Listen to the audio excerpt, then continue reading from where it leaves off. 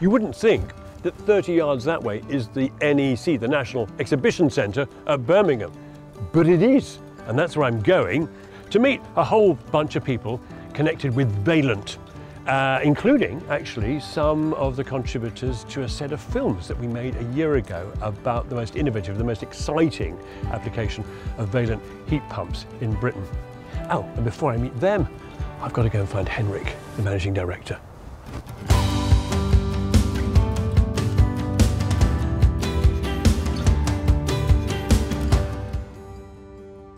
Henrik. Hey Kevin, good to see you. And you, how are you? I'm very good, how are you? Yeah, great. I'm thinking it must be, a year since we met? Yeah, pretty much a year, I guess. It was also on a lovely warm day. It was. Well, we shot the breeze, really, talking about the state of the nation and the economy and the future of the industry and your business. But I'm wondering now how this last year has been, whether or not there are some good signs emerging, some green shoots. It's been an interesting year, sort of as a UK as an entirety, politically, economically. Yeah. In terms of the heating industry and the business, I think that we've actually seen a bit of a positive trend. At this point, year on year, we're up about 30%, or we project the market to be up about 30% year on year. I mean, all of this is sort of in line with the kind of projections that the industry was hoping to see. 3 or 4 years ago. It's the first year we've seen that kind of increase. It's still from low numbers. It was about 60,000 last year.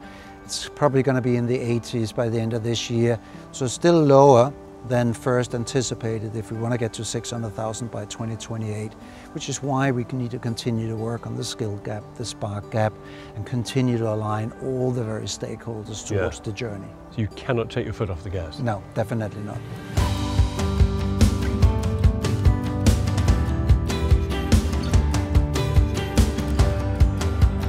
Hello, you two. How are you? Hi, Kevin. You're right. Good to see you. Hi, Louis. Kevin, nice to see you. you. Hi, Simon. You well? Very well, thank you. Yeah, good. I mean, it's been a year since you installed, since we came and invaded your privacy and interviewed your partner to try and figure out, Which they love, by the way. Which they loved. Oh, good. We always try to make it a pleasant experience. So now then, at this show, which is entirely for the trade, are you exhibiting? What's the deal? You picking up some business here? A bit of network, working, expanding our brand, venturing into new things. Heat pumps are growing as ever. We want to work with Vaillant, pushing this stuff forward. Nice.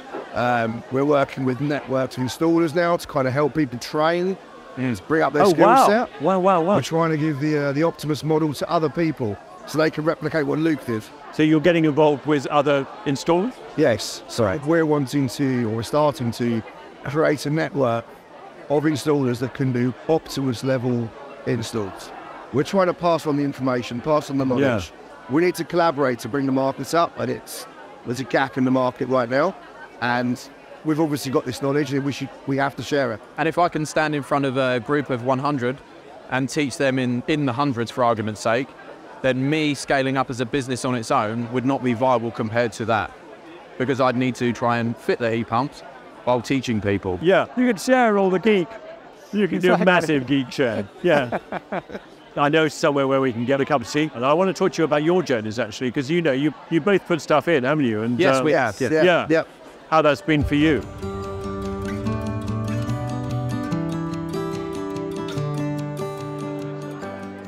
Listen, I wanted to ask you about your personal experiences here, because you've both done this. It seems to me that you sort of experimented on yourselves. How tolerant was your family of this? So the remit of having a heat pump was, I would like hot water to shower our children at any point, and it hasn't failed yet, so I'm in the clear. But yeah, the heating's been brilliant. The controls are actually simpler for my heat pump than they were when we had a boiler in. Wow. And I mean, for any customer, that would be just a sort of a holy grail of just having not to worry about it.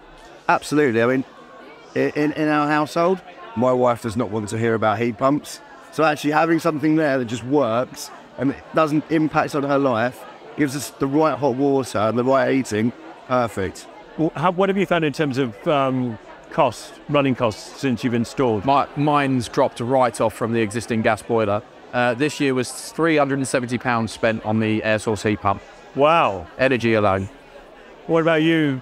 So mine's an interesting one. I actually, before I got into this industry, I had a heat pump installed with boiler controls. So I went from a heat pump that was costing me around £500 a month in winter to run to a heat pump that now costs about £90 a month max.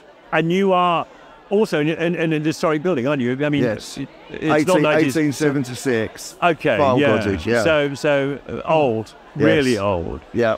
We stood back and we looked at his original appliances, the way it had been piped, the hydronic side of it, the control scenario, and we worked out a very simplistic way of removing all of those gadgets and putting a nice Aerotherm Plus with his normal controller working day in, day out on a very low flow temperature, heating up the hot water at night, and it works perfectly and it's so cost effective for him. We never touch it. Well, what a day it's been here at Birmingham. Wonderful to meet everybody involved with Valent, from Henrik to the teams here to even the installers. Wow, can't wait to come back next year.